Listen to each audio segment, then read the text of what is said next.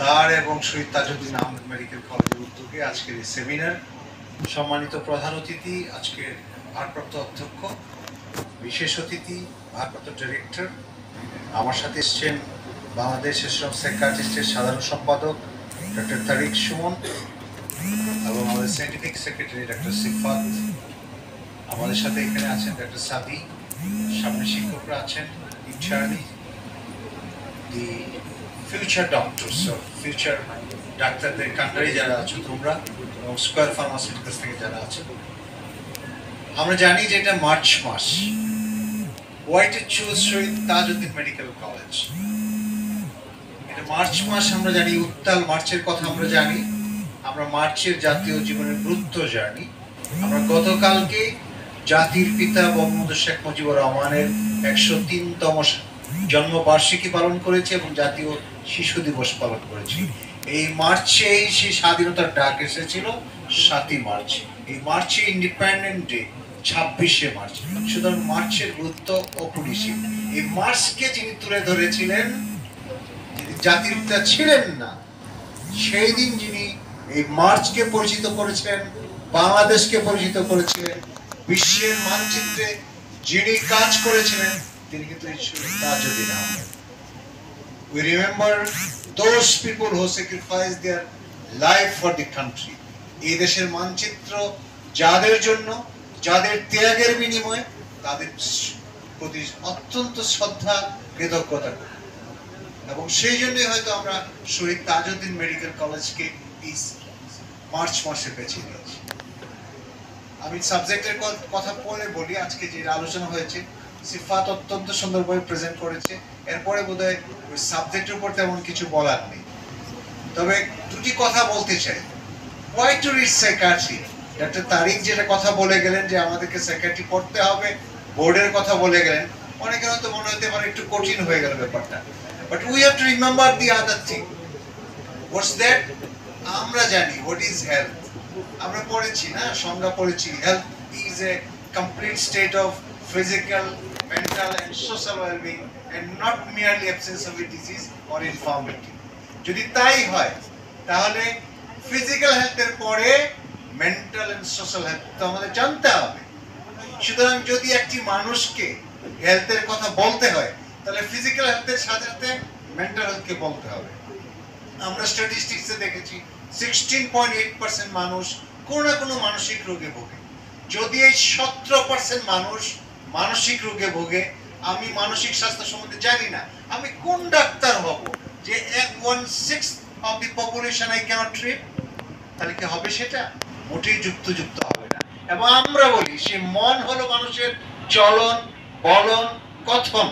মন হলো মানুষের মেধা, মনন, চিন্তা, চেতনা, আবেগ, অনুভূতি, কর্মস্পৃহা, কর্ম উদ্দীপনা, সবকিছুর জায়গাটা হলো এই মন।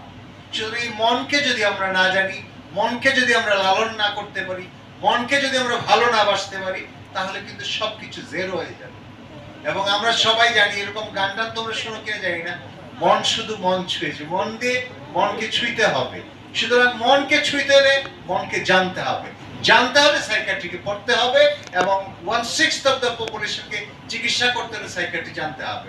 এবং সাইকিয়াট্রি মানে mental health is the basic component of the health, সেটা জানতে হবে এবং সেই জন্য সাইকিয়াট্রি পড়তে হবে। এটা কোনো আমাদের জন্য করা হয়নি, এটা মানুষের জন্য করা হয়েছে, জনগণের জন্য করা হয়েছে, তোমার জন্য করা হয়েছে। তুমি যাতে মনে না করো যে সাইকিয়াট্রি মানে জিনে ধরছে, ভূতে ধরছে, রাইট? সুতরাং আমাদেরকে সাইকিয়াট্রি পড়তে হবে, আমাদের জানতে হবে, মানুষকে সেবা করতে হবে। এই জন্যই আমরা চেষ্টা করছিলাম, অনেকদিন যাবত চেষ্টা করছিলাম সাইকিয়াট্রি যাতে সবাই পড়ে, নিচের লেভেলে পড়ে। Because health should be start in the primary level.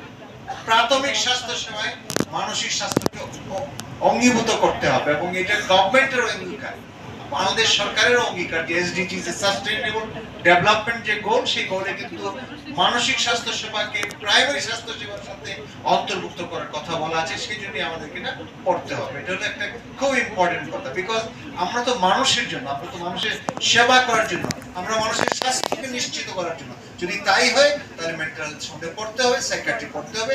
সেই জন্য আমরা চেষ্টা করছিলাম যাতে সাইকিয়াট্রি ভাবে অঙ্গীভূত হয় এবং সেটা অনেকটা হয়েছে। এটা শুরু হবে 2022 সালে যারা ফার্স্ট ইয়ারে ভর্তি হয়েছে তাদের থেকে শুরু হবে এই কারিকুলামটা অলরেডি ইন অ্যাকশন 2022 সাল থেকে।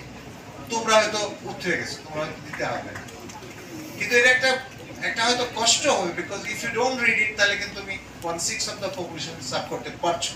এটা গেল Y to read psychiatry. Second যে কোশ্চেন আসছে, ইয়েস সাইকিয়াট্রি পড়লে তোমার অনেক লাভ আছে, যেটা ডক্টর তারিক বলার চেষ্টা করেছিলেন। সাইকিয়াট্রিতে ভবিষ্যৎ অনেক বেশি উজ্জ্বল। উই ক্যান চ্যালেঞ্জ উজ্জ্বল যে তোমরা যদি অন্যান্যভাবে যোগাযোগ করো আমরা দেখিয়ে দিতে পারবো। সাইকিয়াট্রিতে যে বয়সে তুমি সাইকিয়াট্রির প্রফেসর হবা অন্য সাবজেক্টে হবা না, যে বয়সে তুমি অ্যাসোসিয়েট প্রফেসর হবা অন্য সাবজেক্টে হবা না, বিকজ আমরা কাজ করছি, অফুরন্ত জায়গা তৈরি হচ্ছে সাইকিয়াট্রিতে কাজ করার জন্য। সাইকিয়াট্রিতে শুধু সাইকিয়াট্রি না, চাইল্ড এন্ড অ্যাডolescent সাইকিয়াট্রিও আছে।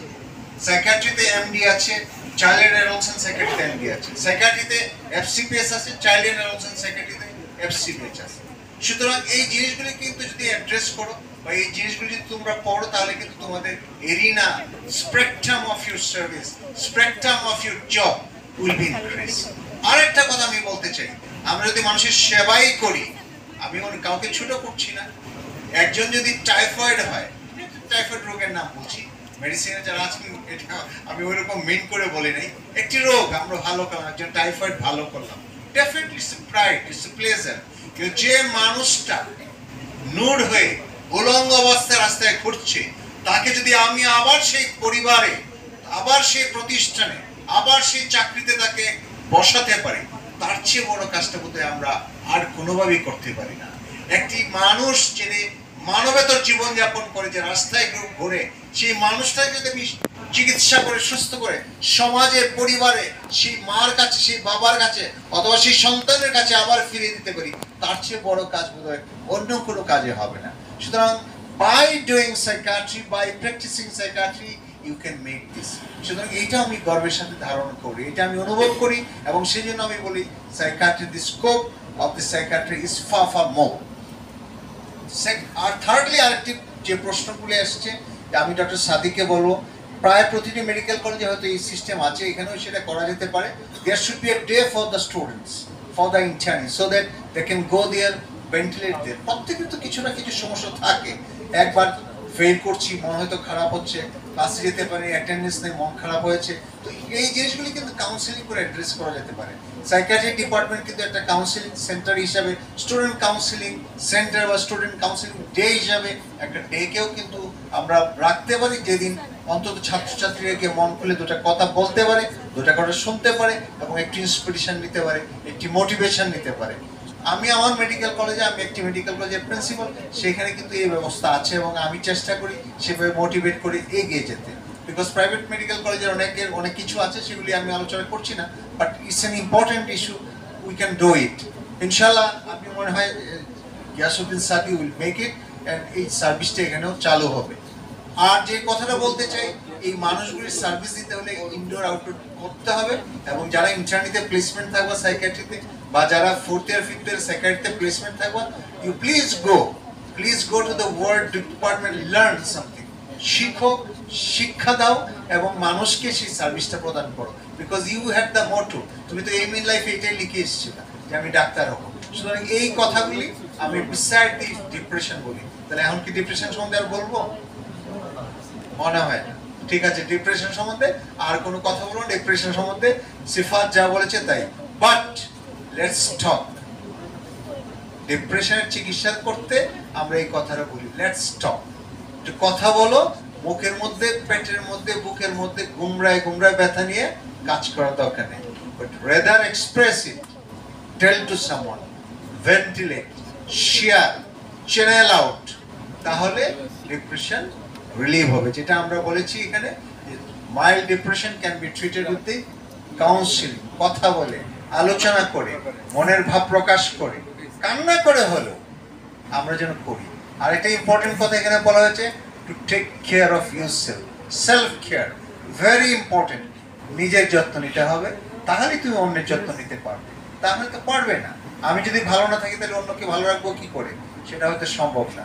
সুতরাং নিজের যত্ন নিই, ডিপ্রেশন ওভারকাম করি, এবং ডিপ্রেশনের চিকিৎসা খুব ভালো, যেটা বলছে outcome is very very good. 100% ভালো হয়ে যেতে পারে। আর কোনো রোগ এরকম 100% ভালো হওয়া খুব কঠিন, কিন্তু ডিপ্রেশনে সম্ভব। সুতরাং ডিপ্রেশনকে আমরা চিকিৎসা করতে পারি। ছাত্র হিসাবে, শিক্ষক হিসাবে, ডাক্তার হিসাবে ডিপ্রেশন থেকে নিজে মুক্ত থাকি, আমার রোগীকেও ভালো করি, এই জিনিসটা যেন আমরা অনুপ্রেরণাটা গ্রহণ করি। সুতরাং এটা একটা important aspect. And I will finish, but last but not the least, I want to express my gratitude to Principal Ma'am, Director, the Department of Psychiatry, Shahid Tajuddin Medical College, the teachers sitting in front, the intern and doctors, and the students. তোমাদের প্রতি অশেষ কৃতজ্ঞতা, ধন্যবাদ, because if you would not be here, তাহলে আজকের এই programme কিছুই হতো। So you were the key person here. Dr. Sifati Said is the keynote speaker, but you are the key person because you made the program a successful one. তোমাদের প্রতি অশেষ কৃতজ্ঞতা। Square pharmaceuticals যারা এটা sponsor করেছেন, আপনাদের প্রতি কৃতজ্ঞতা। ডেফিনেটলি টু ওয়ার্ক, শুধু ডাক্তার হিসেবে তো আমরা শুধু মুখে বলে তো আমরা ভালো করবো না। ফার্মাসিউটিক্যালস আমরা জানি যে পড়েছি, দেখেছি যে ফার্মাসিউটিক্যাল ট্রিটমেন্ট আছে, সেই ট্রিটমেন্টটা যারা করে বা এই ওষুধগুলি প্রোডাক্ট করে, কোয়ালিটি ওষুধ প্রোডাক্ট করে, square you R one of the, আমি বলবো যে the top most pharmaceuticals in the country. আপনারা এগিয়ে যাবেন, আপনারা সায়েন্টিফিক অ্যাক্টিভিটিতে ভবিষ্যতেও আমাদের বিএপির সাথে থাকবেন, সেই প্রত্যাশা করছি। বাংলাদেশের সব সাইকিয়াট্রিস্ট একটি প্রতিষ্ঠান, যে প্রতিষ্ঠানটি মানসিক স্বাস্থ্য সেবার জন্য, মানসিক স্বাস্থ্য সেবা মানুষের দোরগোড়ায় পৌঁছানোর জন্য, তৃণমূলে পৌঁছানোর জন্য, মানুষের মধ্যে সচেতনতা সৃষ্টি করার জন্য কাজ করছে, ভবিষ্যতেও করবে। এবং আগামী দিনে একটি বাংলাদেশ হবে সব থেকে সুন্দর বাংলাদেশ, সবচেয়ে দারিদ্র ক্ষুধামুক্ত হবে। এটা রাজনৈতিক বক্তব্য। আমাদের বক্তব্য সুস্থ মানুষ হবে এই দেশের মানুষ, এই দেশের মানুষ মানবিক হবে, এই দেশের মানুষের মন সুন্দর থাকবে, মন ভালো থাকবে। আর যদি একটি সুন্দর সুস্থ মন থাকে, একটি সুন্দর সুস্থ মানুষ হয়, একটি সুন্দর সুস্থ পরিবার হবে, সমাজ হবে, তত রাষ্ট্র হবে। এবং সেই রাষ্ট্র, যে সুখী রাষ্ট্রের স্বপ্ন দেখি আমরা, যে সুন্দর রাষ্ট্রের স্বপ্ন দেখি, সেইটা সম্ভব তখনই যখন when the mental health will be standing and when we will be considering no health without mental health. Thank you so much.